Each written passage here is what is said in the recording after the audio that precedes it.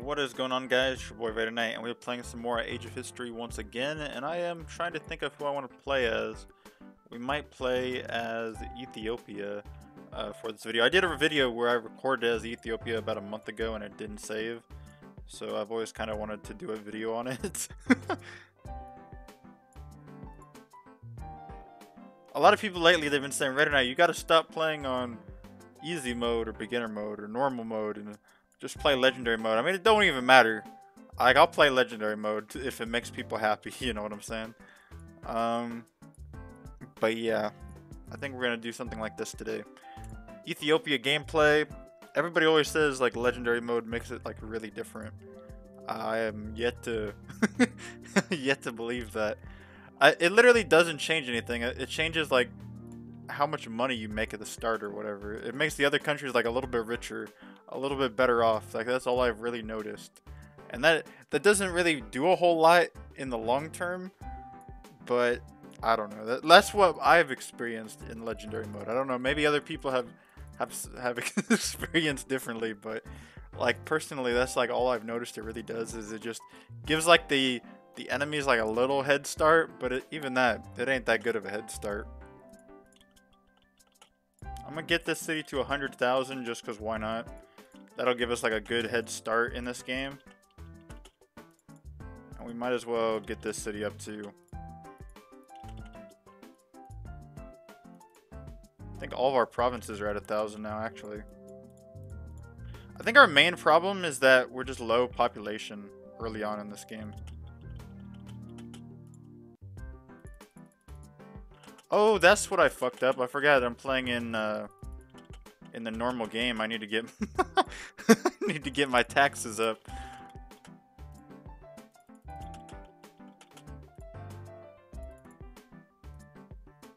Alright, what's our tech level? Everybody else is already pretty far ahead in tech level, but we're gonna catch up. So in the tech race, we're already pretty far along ahead. How are there rebels popping up in Egypt? What's going on with Egypt? It's kind of crazy. There's not really that many countries that we can pass because everybody else has like a lot of land. We're kind of like one of the weakest countries, really, just looking at the map or whatever. It looks like Italy is getting fucked. We could probably go, well, Italy has quite a bit of troops. I don't know what all is going down right here, but Italy has quite a bit of troops. Right. We're currently tied for the #1 tech country. I think we just became the top tech country in the world. Pretty dang close to it. So we're doing pretty good with tech. I'm not too worried about the tech thing right now. I think we're going to be good with that for a bit. Let's work on the population a little bit.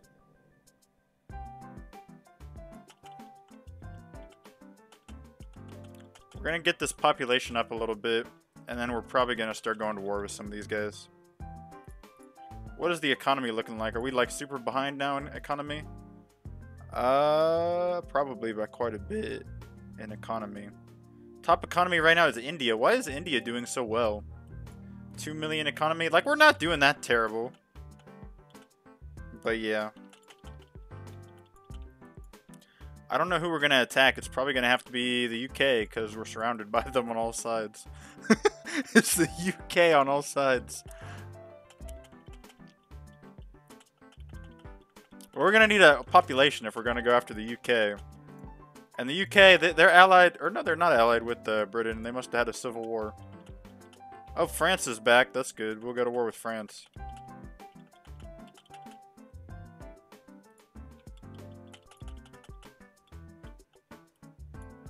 Alright, I think Italy just died. So that means a war with France is going to be pretty scary looking. There's like a revolution going on right here. I don't know what the deal is.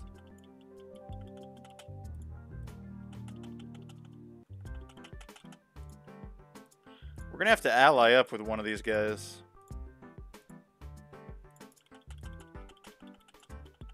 Actually, Egypt could be a good ally because then we could probably form a federation with them. And that would be pretty useful, actually. terms of population, like, Ethiopia is the most populated region on the whole planet. By quite a bit. But I want it to get even bigger, bro. We need to be, like, huge or whatever.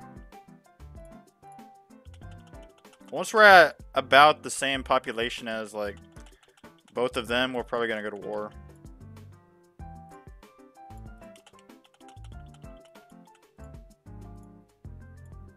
I think we're gonna ally with Belgium too, because why not?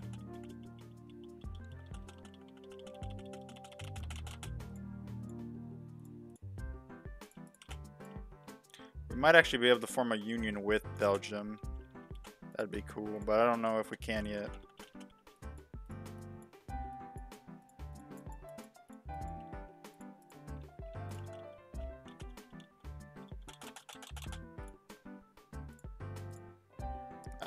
I think we're ready enough for war.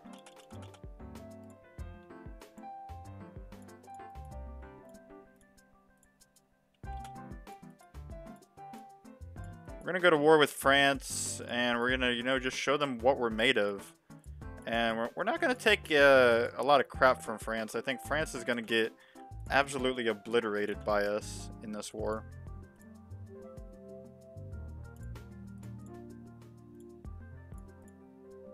If we have to, we can call in our allies against France as well. And that'll be pretty funny. But we're going to take over this coastline that France has. And it should be relatively easy because I don't think they have any troops here or any ability to get troops here fast enough. Where we would be kind of at a bad spot or whatever.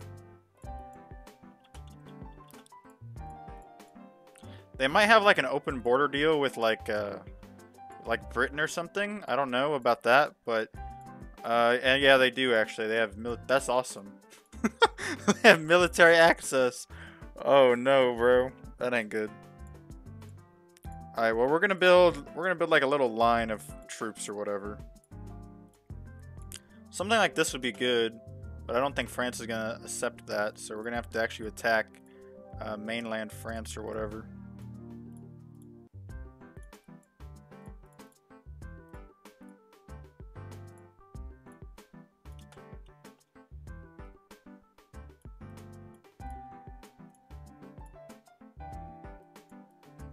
Alright, what all does France own in the region? They own all of this. So obviously we don't really want to mess with all that. Well, we might, I don't know. But France does own this. So we're probably going to want to attack France down here. We're going to attack these French islands. And then this guy is also going to attack France over here.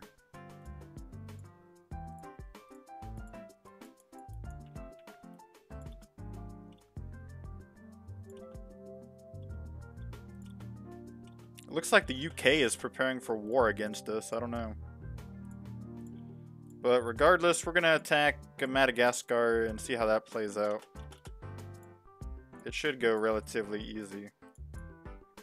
So, just like that, Madagascar has been completely taken over by Ethiopian forces, and we have kicked them out of quite a bit of land here. And they're, you know, they're not doing the best, so they might actually peace out with us right here. Basically, our main goal from this was just kind of getting a coastline and just kind of getting us the basis of beginning our empire. I'm going to take these islands because they're good little spots where we can like build upon or whatever. And I think I'm also going to take a lot of this northern Madagascar land because we're going to need some land just to kind of get a foundation going, but they don't want to accept that because France is a bunch of losers. Okay. Let's see if we can get all this from France at the very least. At the very least, you know. And once again, France does not want to budge. We do have like we are allies with this guy. I will say that. So what I think we're gonna have to do is we're gonna have to attack the French and send the troops across into the French territory.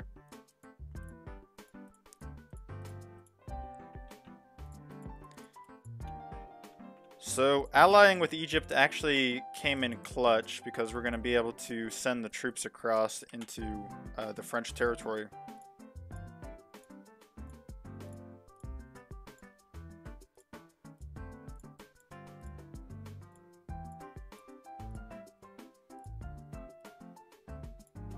Alright, so we've hurt France quite a bit. I don't know why France hasn't just surrendered yet. But we've taken a lot of their land. I'm going to see what we can get from this. Hopefully we can get all of this and all of Madagascar. That's really all we want. At the moment anyway, because that other land not super important. So we're going to try to sue them for peace for Madagascar. The main reason I want peace is because I want to build up my country a little bit before we go to war again. And I feel like that'll help us out quite a bit. But if they don't sue out for peace, you know, it's just going to be worse for France, because I'm going to push this war until they are destroyed at all costs. So I've uncovered that most of France's power is out here in Vietnam. So if we send our troops to Vietnam, theoretically speaking, they should just surrender, you would assume. And I might actually have to do that. I might send these guys over to Vietnam just to stir up the trouble over here for them. And see if they can get anything done. I don't know if they will. I want to keep a couple troops back at the homeland, you know, just in case. But we are running out of options, and I do want to hurt France. And I know if we do that, maybe we can possibly sue a peace out of them, because that's where most of their economy is coming from anyway.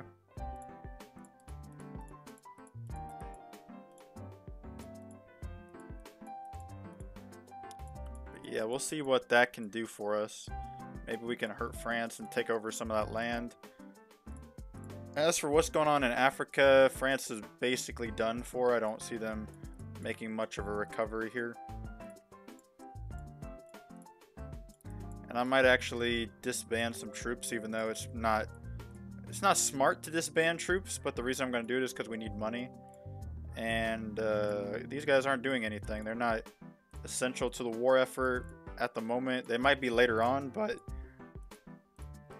they might be more important like later on in the war, but since we don't really have a lot of incentive to, you know, keep them there anyway.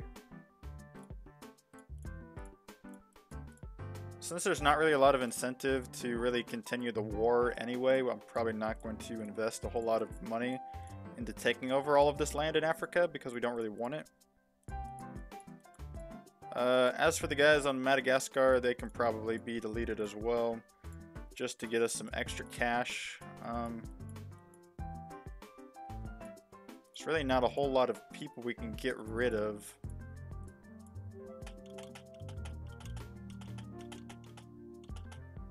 Alright, so they got a lot of troops right here. We're gonna have to move forward pretty smart if we want to survive their attacks. And I think this guy, he'll have to like double back a little bit because he ain't that important right here. Oh, well, we might have a little bit of a fight going on right here. It'll be interesting to see what happens. I don't think we're gonna win against France and Africa. I knew we weren't. Maybe we can hurt them in Vietnam and again sue for peace. That's the main goal here. Yeah, all is looking lost in this front. It doesn't look like there's a whole lot that can really be salvaged here. We're going to try to salvage a front line, but we're going to have to like retreat the troops a little bit and see if we can rebuild our front line a little bit. I don't know if we will be able to, but you know, it's better than nothing. Oh, France actually surrendered. That's good. It means we finally got land out of France. They weren't wanting to surrender for so long. I thought we wouldn't be able to get them to surrender. They were so against surrendering. It was kind of crazy.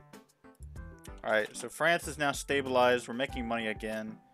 As for the troops, where did they all go when they disbanded? Right here? We're just gonna disband them all, because we don't want them. As for these guys can be disbanded as well. We don't want them. It should leave us enough troops to defend the country, though.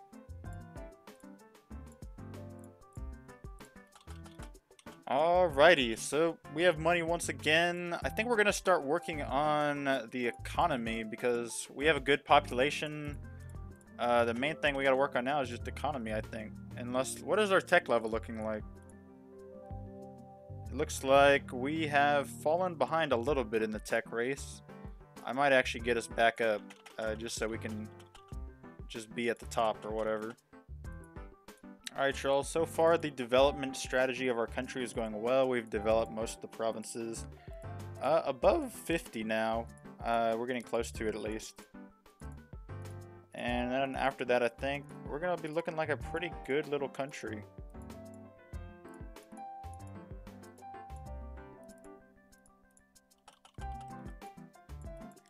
Yeah, we've just modernized our country. I think we're the most modern country now, probably. Other than maybe the Philippines, because they're doing pretty crazy, I ain't gonna lie. But, actually, no, we are above the Philippines, which is kind of surprising. You wouldn't think the Philippines are that developed, but I think they're being dragged down because they have so much undeveloped land as well. But, we are technically above them at the moment, which is kind of crazy to think about. Peru is fairly developed, but I think we are the #1 developed country at the moment.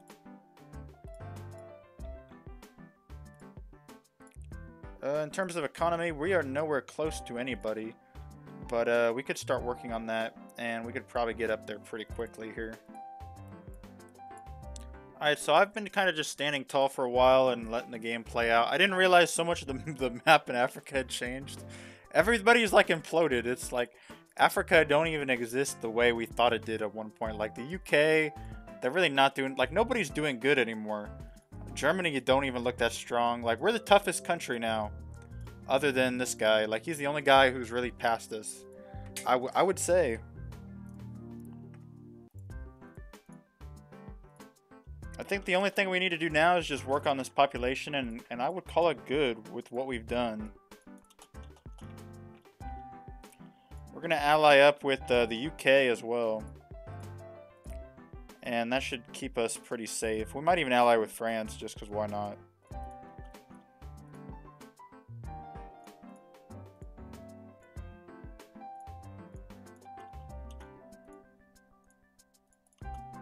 Oh shit, we just got attacked. We're at war against a one-province country.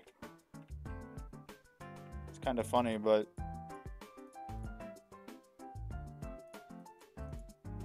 apparently we've been declared war upon by a one-province country. Alright. So, we have a 100% war score in Libya. We're going to take all this land as well. It's going to make our border look kind of ugly, but, you know, why not? We just have like a big arm now growing out of Ethiopia. Can we form like a federation with somebody? That would be ideal, would it not?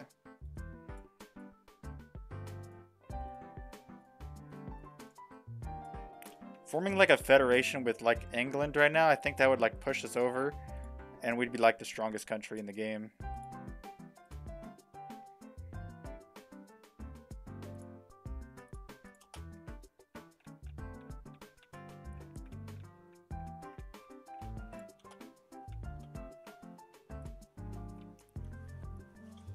Alright, y'all. Raider Knight has created the strongest country known to man in Age of History 2. The Ethiopia United Kingdom is now the strongest in the whole world. Top economy, close to the top population, but not quite. And we're basically the top tech level. We're pretty close to it as well. I think give or take a few more years and we would have probably dominated this game. But hopefully you guys enjoyed, and I'll see you all for the next one. Peace.